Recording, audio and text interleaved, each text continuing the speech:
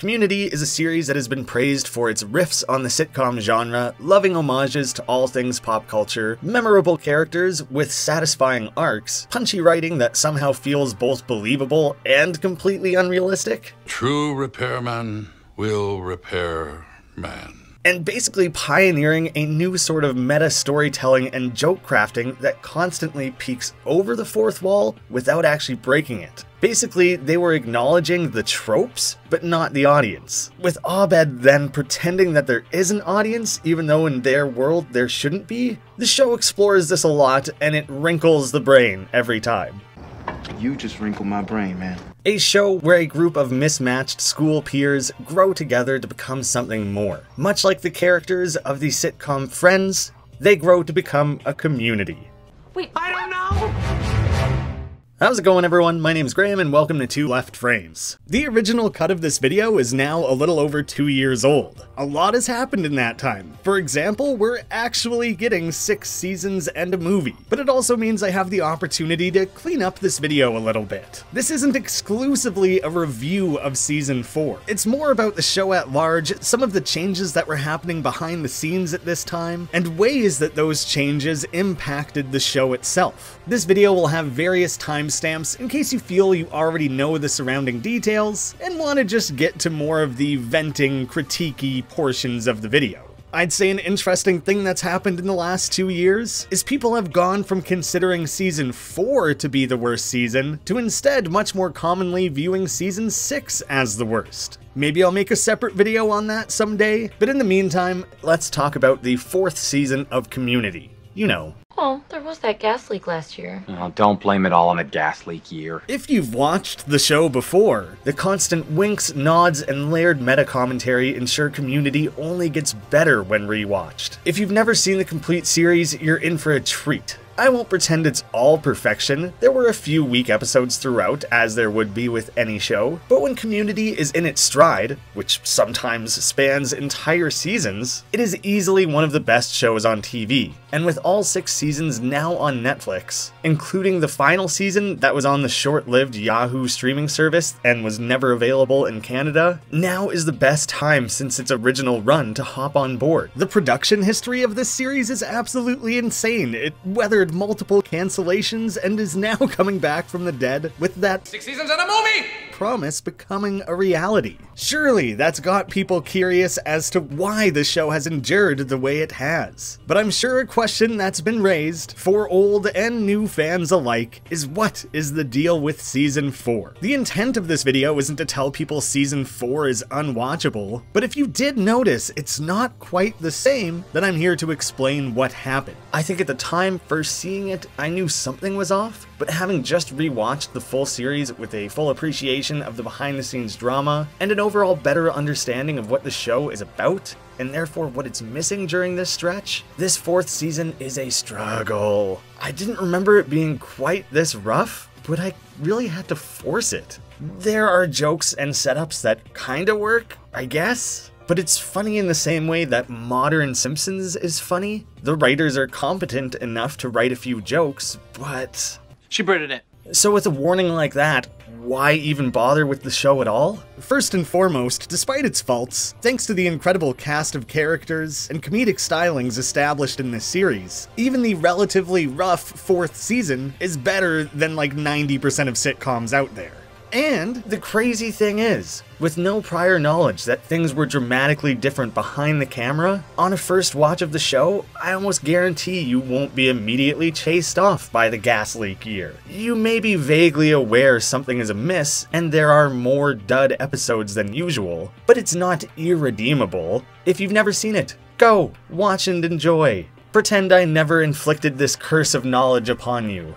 And with a little bit of that context in mind, I actually want to start off praising season 4, reminding people of the things that worked well, and acknowledging that it's still good television. The long and short of it is that we lost the show's creator, who also served as showrunner for those first 3 seasons. New writers were brought on, had an insane mountain to climb, and had to work against extraneous circumstances like Chevy Chase being phased out of the show. I'll unpack those behind-the-scenes details after going through what I found to be some of the more redeeming qualities of the gas leak year. I think it's unfair to frame it in an only negative light, beyond just saying they did their best. I believe one of the top episodes of the season was probably Economics of Marine Biology. The idea of landing a whale is really funny, and the silly antics and ways the characters break off to achieve that is generally pretty effective. I really do like Jeff and Pierce finally connecting over something and becoming genuine friends. There's a feeling that Jeff finally gets Pierce a little bit better. For a character that's been so at odds with everyone in the group this whole time, it makes sense that two of the older characters who share daddy issues and are so staunchly independent would get along.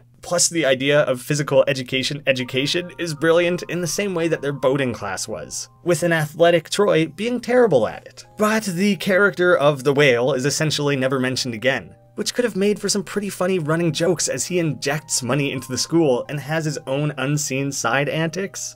And the biggest problem is that there's no real lesson learned here. Everyone chasing the whale is being an asshat and bending their morals, and at the end of the episode they get what they want. So even in one of the stronger episodes, there is still a lack of growth and this deus ex machina that bails them out. The Freaky Friday episode, Basics of Human Anatomy. It is an excellent conceptual episode. It manages to give great insight into both Abed and Troy.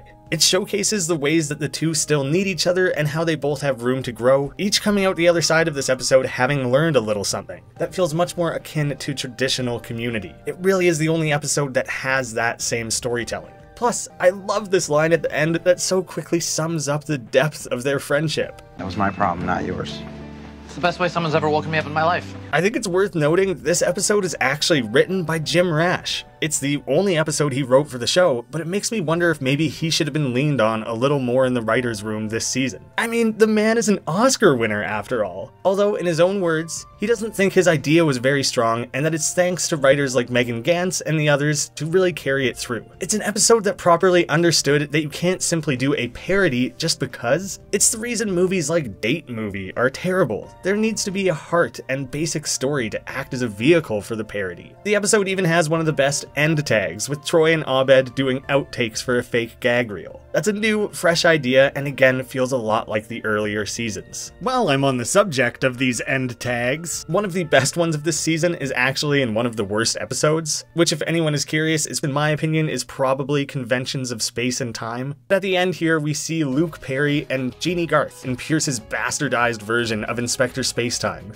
That's a really funny payoff and something that isn't milked beyond that. I guess I can give credit to MacGuffin Neurological Institute for being a silly joke.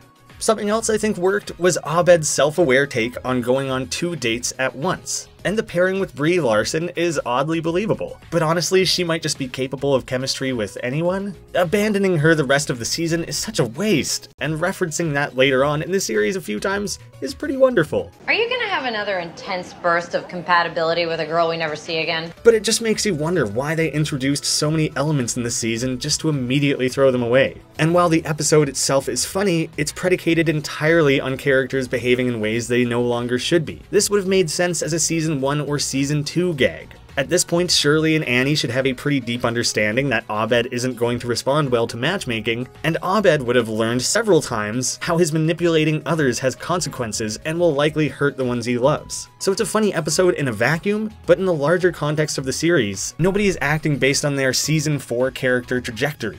Everything this season is 1 step forward and 2 steps back. Sure, it still brought quality laughs a few times per episode, but rarely joy.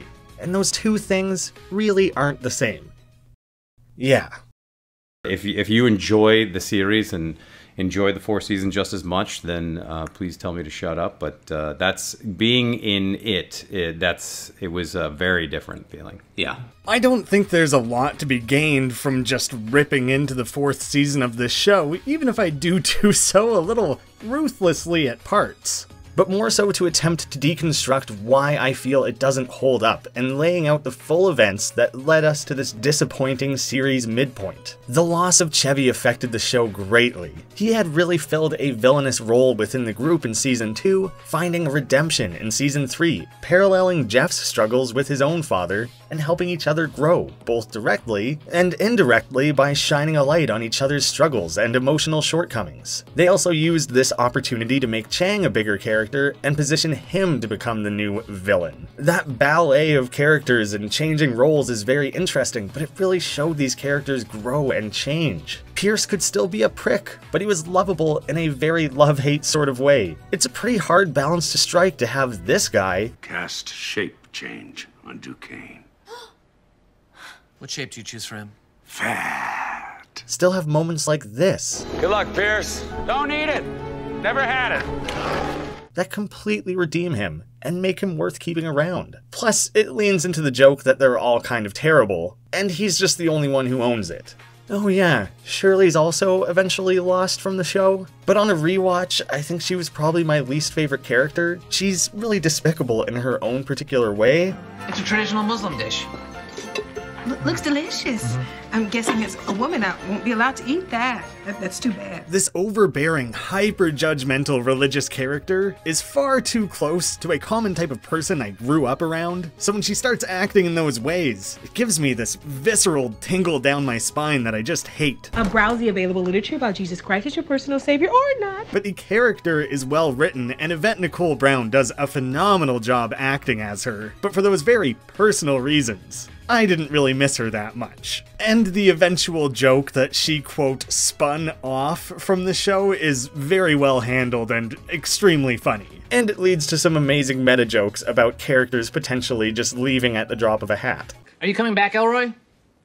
I think so. Probably.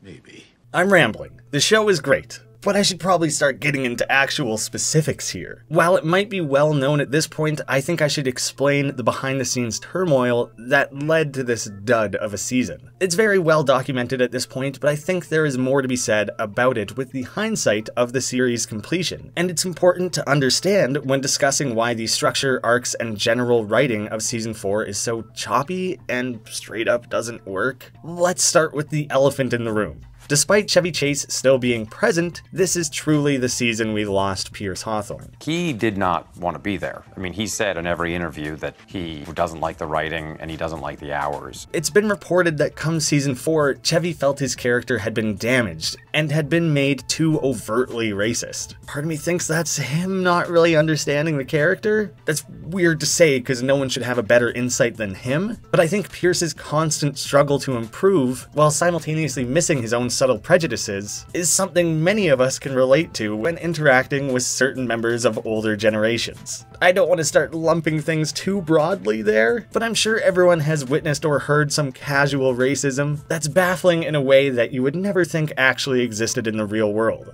In that way, Pierce felt pretty true to real life. Chevy became increasingly difficult to work with, having his role severely reduced before leaving the show altogether. In this season, he's completely missing from a few episodes, fills only a voice role in one, and is relegated to what feels like only a cameo appearance beyond that. It sucks to see his character fizzle out and disappear like this, especially in a season that really could have benefited from his stirring the pot, spiteful energy. Where's Pierce? I know he's not with us, but is he still with us? But truthfully, this made his absence in Season 5 a little easier to cope with. Do you guys feel weird about doing this without magnitude? He had already kind of been phased out of the show at that point. And instead, he had probably my favorite character send-off of all time. Hey, Bed Nadir, did you know that you were insane and nothing that you said ever made any sense to me? Yep. Here's your sperm. It's stupid, gross, over-the-top, manipulative, and borderline offensive in all the ways we knew and loved from Pierce. Yes, I wish he would have gotten a proper goodbye, but this was the next best thing.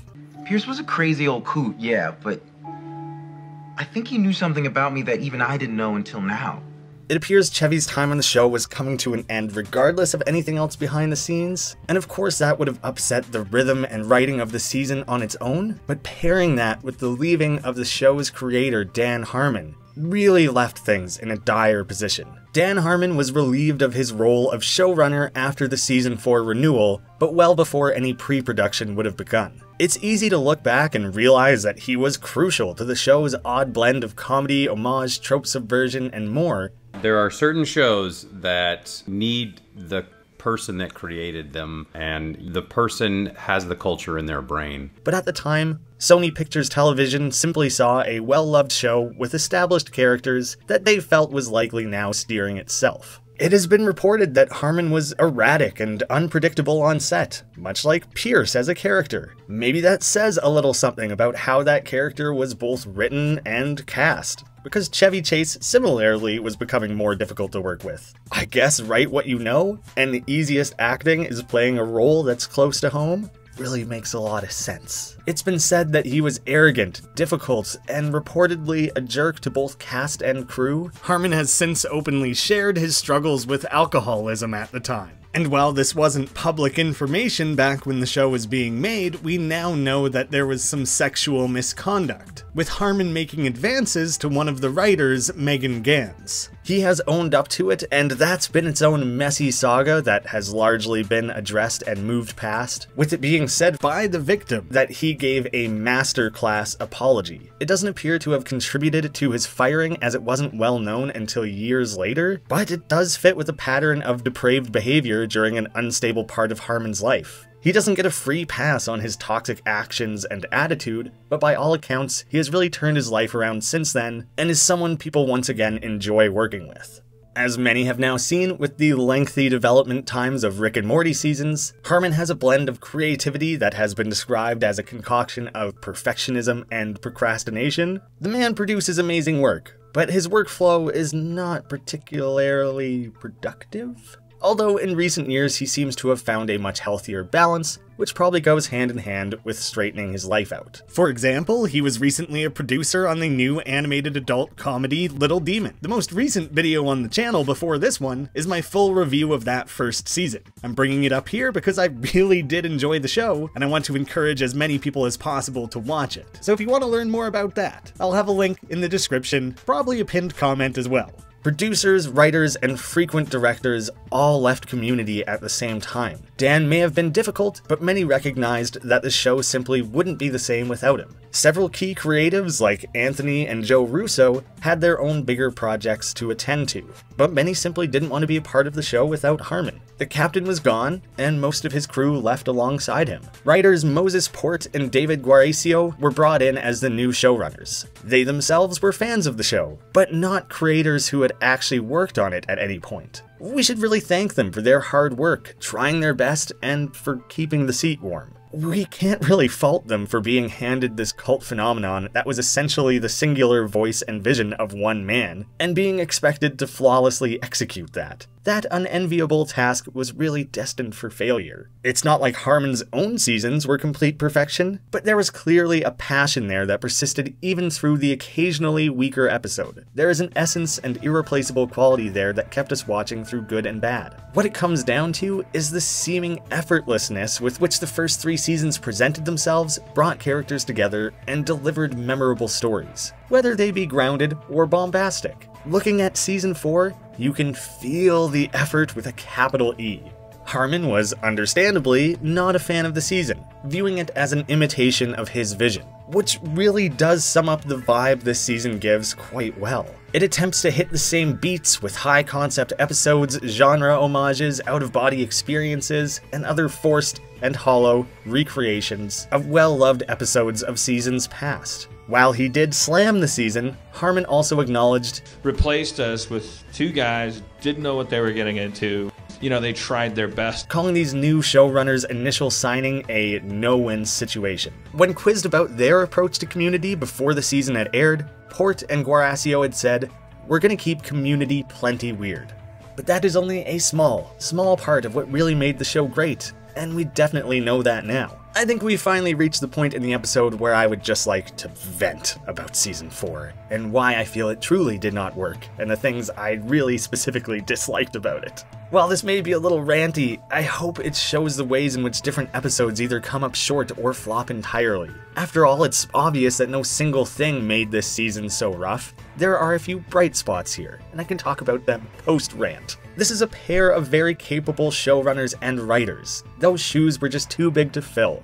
My apologies if I get a little too scathing here. I felt that there are just some straight up awful storylines, entire episodes, and plot beats. It's just an overall hollow feeling that permeates the season. One of the big ones is I hate the entire Changnesia storyline. Throughout Season 4, it was just kind of confusing, inconsistent, a major annoyance. And they just truly didn't know what to do with the character. As Chang himself addresses later on in the show, This was a study group? Yeah, Chang was our teacher. What? That's right. And frankly, haven't been well utilized since. I get that they had to basically reset Ken Jeong in order to have him remain a part of the show without again returning as an outright villain. Obviously, no one in the group or the school was going to tolerate that. But I found the storyline irritating. They were pretty backed into a corner here. I'm not even confident Dan Harmon had a strong idea of what he was gonna do with the character after this. He kind of fully imploded that storyline. Again, not wanting to outright blame the new showrunners, that's like getting handed a bag of loose Lego without any instructions and being told to construct the Millennium Falcon. But even the elements of this storyline that fall way outside of what Harmon set up are also mishandled. We learn that Chang is working with the rival dean. Chang out.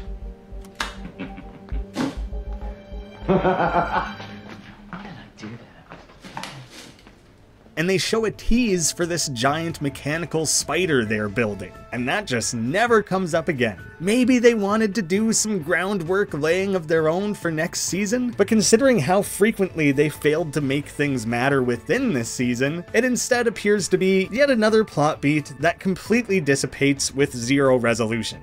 The puppet episode is such an obvious grab at what worked in past seasons, without any of the heart or understanding of why those were special. People like stop motion, with deep character exploration? Let's do puppets, drugs, and more of that. And while I'm at it, other high concept ideas like the invasion of the darkest timeline, a return of paintball, and mixing in elements of the Matrix are all great ideas. Don't logic this one away from me. We finally figured out a way to make paintball cool again. Sorry, Abed. Dan Harmon rightfully made fun of this approach. Well, how does it work? Because coming out of that season, that clearly is different than it was when you were there. Like tonally, like fans are going to recognize that you're back. They're going to hear that tone again, hopefully, right? Yeah.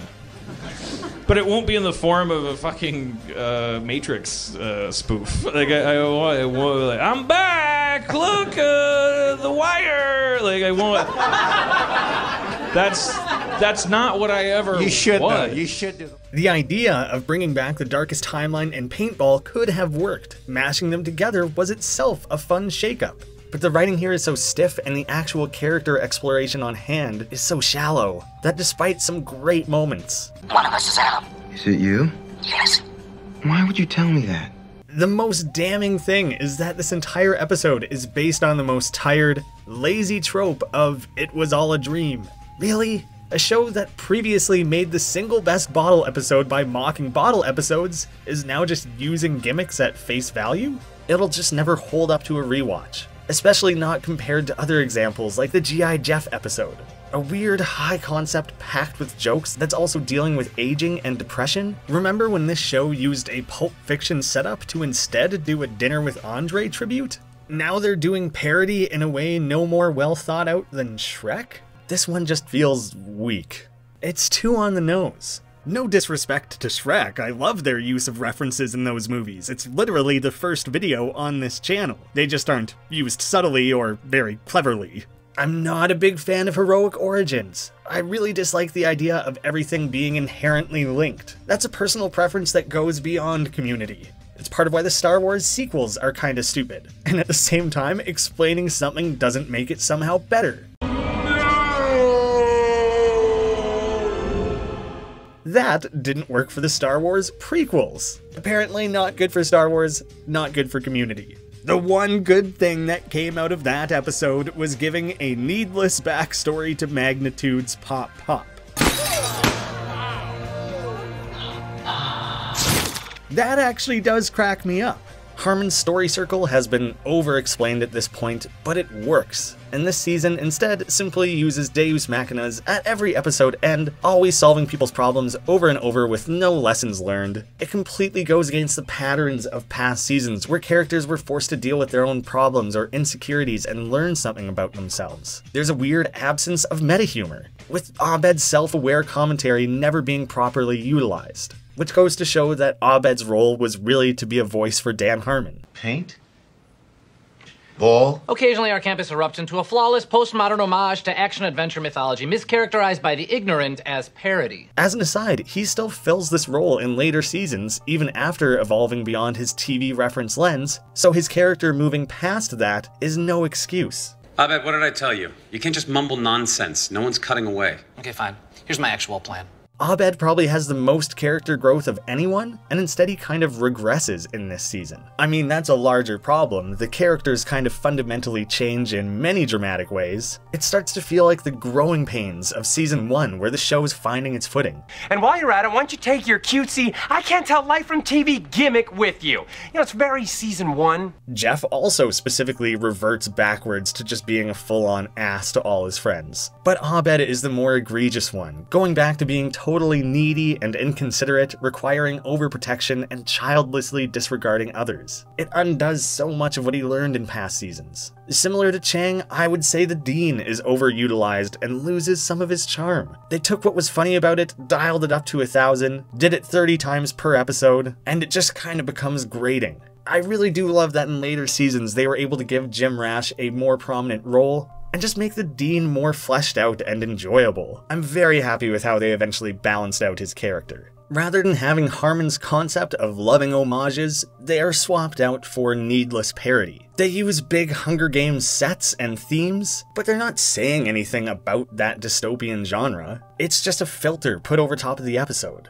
The story doesn't move through it or explore it in a meaningful way. Instead, look at something like the post-apocalyptic Lava Floor episode. What are we getting from this extra level of commitment? The story and the parody are working hand in hand. It's not simply present. And while it became less important to the larger show anyways, the concept of primarily spoofing sitcoms is entirely lost here. A common concern from fans going into season 4 was that the show would devolve into something more similar to every other multicam laugh track sitcom. In season 4's opener, they do this literally. Taking a jab at that is pretty funny, but at the risk of hurting feelings or scaring away fans, they pull those punches very quickly, which is something the show never really did before. Now is not the time to half-ass a concept. That could have been the entire episode. Making that a B-plot rather than the center of an entire episode maybe shows a lack of confidence. You don't want to play too roughly with someone else's toys. It largely detracts from the idea that the entire series is lampooning sitcoms. If you make a specific segment that is making fun of sitcoms, it undermines all the subtle things you're doing throughout the rest of the writing. The writers grasp at seemingly interesting ideas without any concern for continuity or late payoffs. This is largely seen with Jeff meeting his dad and working out some issues there. That was a huge part of his character, and it was just suddenly dealt with, resolved, axed, and thrown away. An even worse example is probably the Dean moving in next to Jeff. I think this is made relevant precisely once in the rest of the season. If that was all you were going to do with it, what was the point? I think we made a big deal about me moving next door to Jeff, and that sort of... That was never mentioned again. I want to backpedal for a second because that whole father-son storyline is too important to relegate to like one sentence. Having Jeff meet his dad was a long-teased storyline. That confrontation should have been a defining moment for Jeff's growth. And while the episode maybe has a few strong elements, I personally really like Adam Devine. I don't know if he's obnoxious to some people.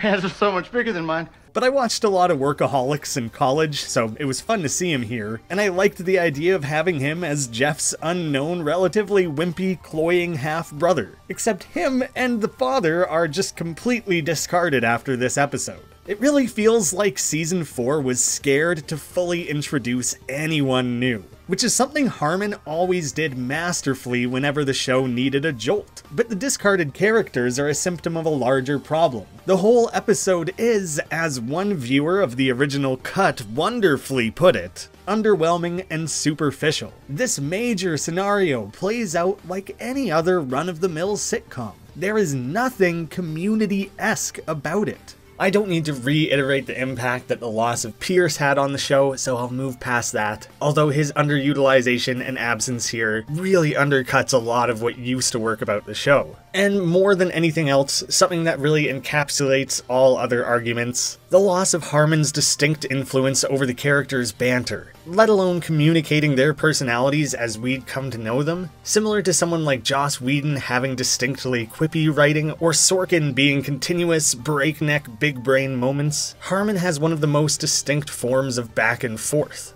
I'm saying you're a football player. It's in your blood. That's racist. Your soul. That's racist. Your eyes. That's gay. That's homophobic. That's black. That's racist. Damn. Jokes are often so layered that a quick 3-line exchange is unlikely to be appreciated the first time through. There really is no recreating that. I don't want to lick Dan Harmon's boots too hard. He absolutely has faults as a writer. But when this show was such a passion project for him, being played out so close to his chest, it's no wonder others struggled to pick up the pieces. Rather than having a singular stand-in character, Dan Harmon essentially fractured his personality and spread it across multiple characters, which means he has a very strong insight into how they should be written. Season 4 can be distinctly funny, but in a way that's much more similar to other existing sitcoms. If you want incredibly distilled examples of how this season comes up short, look at the Season 4 post-credit stingers. The first 3 seasons gave us utter insanity, character insight, and some of the most quotable or memeable moments from the entire series. The funniest ones of Season 4 are the ones that ape what worked from the old formula. This feels especially wrong because the entire point of these end tags was to be unexpected and non-formulaic. I'm just gonna throw this out there just because I'm piling on anyways. This is probably also Jeff's worst haircut. Season 4 is basically fan fiction. It has all the right ingredients, but added in the wrong order, then baked too high. Witty banter, layered nuanced jokes, and trope observations have been largely swapped out for one-dimensional caricatures with traits that often feel more like Season 1, and these non-stop references without much substance, especially in the callbacks to earlier seasons. There's nothing earned there. It's something quick and satisfying, but has no lasting appeal. It's often difficult to pinpoint precisely what is missing about each episode and why it doesn't work, but upon rewatching the full season, it feels like the show is running entirely on desperation. That sounds really harsh, but the vibe is that they wanted to prove that the show can still be funny and that it works without Harmon. You know, it's the same old fun you remember. This humor and writing works just fine the first time around, but now that I've seen the season for a 3rd time, it just doesn't hold up. It felt like I was waiting it out rather than truly ever engaging with it. Looking back now with the full picture, and especially with the hindsight of Season 5, we can see what a sore thumb Season 4 was. That's one more thing I'd like to accomplish with this video. I'd like to stand in defense and praise of Season 5 and 6 for showing everyone how Community is meant to be done and breathing new life back into a dying show. These last 2 seasons are dramatically different from the first 3, but it's amazing how much it can still represent what Community was all about. Despite everything being stacked against it, Season 5 delivers what might be one of the best seasons. That's part of why I feel it's worth working your way through that relatively short Season 4, even if it feels so much longer. The show was in a steep decline through Season 4, and that carried forward with the loss of rising star Donald Glover. Season 9 of Scrubs, Zach Braff was only in the first 6 episodes. Son of a bitch! After everything Scrubs did for him? Dan Harmon has said himself that he thinks this was probably the nail in the coffin. Troy's goodbye and absence next season likely had the greatest impact on everything moving forward. Not just because losing 2 key roles was a 1-2 punch to the show's cast, but because it was felt half as much again by completely changing Abed's character and removing one of the audience favorite dynamics of the show. In the face of all of these obstacles, Season 5 comes back with a vengeance. Harmon is back and a bunch of the original writers followed, and it shows. The writing is weird and unique. He's the one making bad bridges. That's like me blaming owls for how much I suck at analogies. The characters have more emotional depth in one episode than the entire previous season. Jeff is right. Case closed. Let's make some money. And acknowledge their own Flanderization. When we met, you were an eclectic anarchist. How did you become the group's airhead? Thank you. Everything here is showing off how the show was done right, while outright dunking on Season 4. That might be kind of petty, but it's very hilarious as a fan of the show. and leave it to the show that's known for being meta to pull something like that off. Repilot is one of the most brilliant episodes of the entire series. Maybe it's not the funniest or most conceptually accomplished episode, but it immediately demands our attention, flaunts what was always best about the show, and swiftly corrects, rewrites, and sweeps aside failures of the previous season. I dropped the amnesia thing, copped to my crimes, and went to jail. Now I'm on work release. Best to just ignore it and move on. Suddenly, Chang is a hilarious character again. Similarly, Troy and Britta was something set up much earlier, but it never had an impact on the show. Them breaking up was important, but the relationship dynamic never mattered. We were told they were a couple, but we were never really shown it. That maybe could have been an enjoyable storyline, and the breakup felt even more earned. Instead, it was rightfully roasted here. This inspection is going to be the most boring thing to happen here since Britta dated Troy. The incessantness with which this show takes digs at itself is really a thing of beauty. In season 4, I felt the Dean was driven into the ground, only to be brought back here as a crucial role. I mean, I wore a ton of costumes in season 4, and I do know that one of the big things about season 5 was the first episode called Repilot, and Dan was, sort of wanting to reestablish the world. Similar to Chang, he's completely redeemed and is a very interesting member of the cast. On that same note, I have no idea how this show is able to so quickly add in new cast members that are immediately so well understood and likable in their own ways. Something I picked up on in season 6 is that they use a bit of a cheat code with Frankie. In her introductory episode, they give her basically one trait in common with everyone else, so they immediately get along in some small way. I'm worried you're not distinct enough from Annie, both in terms of physicality and purpose. Okay. Yet only one episode later, she somehow still maintains all those traits while feeling entirely like a unique personality. I really don't understand how they did that, and it truly makes me wish she was a part of the show earlier. You're not the new Annie. You're the new Abed. Don't know what that means yet. I love how they have Paget Brewster reference her previous appearance as the IT lady. My emails to her get bounced back to me in Aramaic, and when I call, I hear an undulating, high-pitched whistle that makes my nose bleed. Having this full-on meta joke buried as such a subtle past acknowledgement that would confuse anyone who hasn't made that connection themselves is the exact sort of tightrope walking season 4 never even came close to. And in general, kudos to whoever realized that this actress was previously wasted on such a small role. And only having just personally given season 6 my own first end-to-end watch, I found it to still be a very enjoyable stretch of the show. The complete lack of Chevy Chase and eventual loss of Donald Glover certainly hurts these later seasons, but their ability to pivot is one of the most miraculous comeback stories. And they almost make it entirely worth it for the relentlessness with which they mock their own failed season throughout the rest of the series' run. Cool. Cool. Oh. Cool.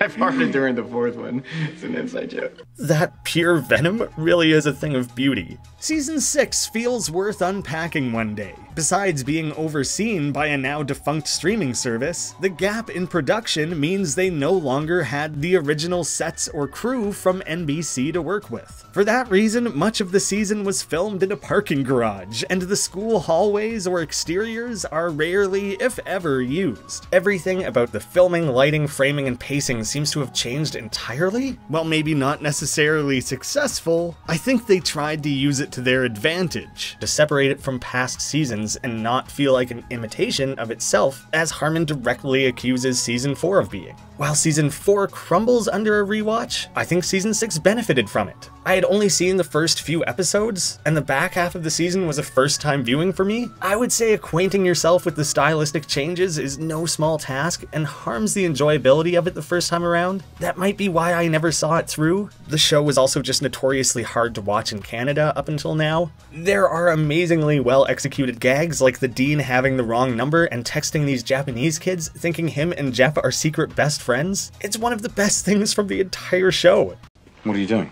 Nothing at all. I wouldn't say that. You just put 5 huge cans of olives next to me. That alone should convince you to stick with it and see what other strange and amazing new concepts those last 2 seasons have to offer. I also love watching the transition to a much deeper level of insanity with the episode end tags. You can easily see some Rick and Morty influences here. These used to be one-off gags or running mini-jokes largely based on Troy and Abed. They were always kind of unexpected and pretty silly, but in the interim where Dan was away from the show and working on Rick and Morty, end tags in that show were much more high-concept, cerebral, and existential. Even though he was going from this sci-fi animation to To a, quote, grounded sitcom, there's a noted tonal shift here, where Dan clearly was enjoying that as an opportunity to essentially make short films, micro-parodies, or answering unasked questions. While it's likely comparing apples to oranges when looking at the tags pre- and post-season 4, the season 5 and 6 end tags are some of the best bits of comedy from those later seasons. So yes, season 4 is a blemish on an otherwise outstanding show. If it's your first time watching the series, I think you should still watch it all, end to end, and at some point, maybe do a second full rewatch. And I think from there, you can decide for yourself. It took until my third time around to have firmly made up my mind about season 4, and I think I'm simply gonna skip it next time. But while this video explains why I personally dislike it and do not think it works, I also hope I was able to prop up the rest of the show enough to convince people to watch it in its entirety. Please don't stop at season 3, watch the whole thing. This video ended up being much more aimless than I intended. Turns out I had much more to get off my chest than I simply dislike the season of a show. But hopefully that level of passion that this show incites in people is an encouragement to check it out, rather than a deterrent that it so often can be. Oh, I just thought of this and it's corny, but I'm gonna say it. The fan base of the show is its own community. I'm sorry. I'm sorry I said it.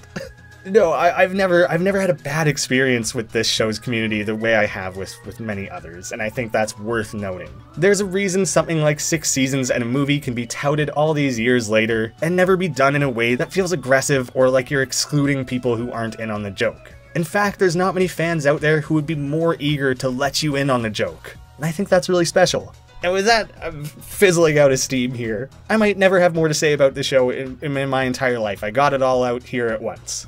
So thank you all so much for bearing with me and watching and taking in this massive rant and ramble. Thank you to patrons of the channel. It means so much to me that you guys would continue to support me when I continue to put out such directionless content like this. I hope people enjoy watching it as much as I enjoy making it. Thank you again all so much, and I hope to see you again soon.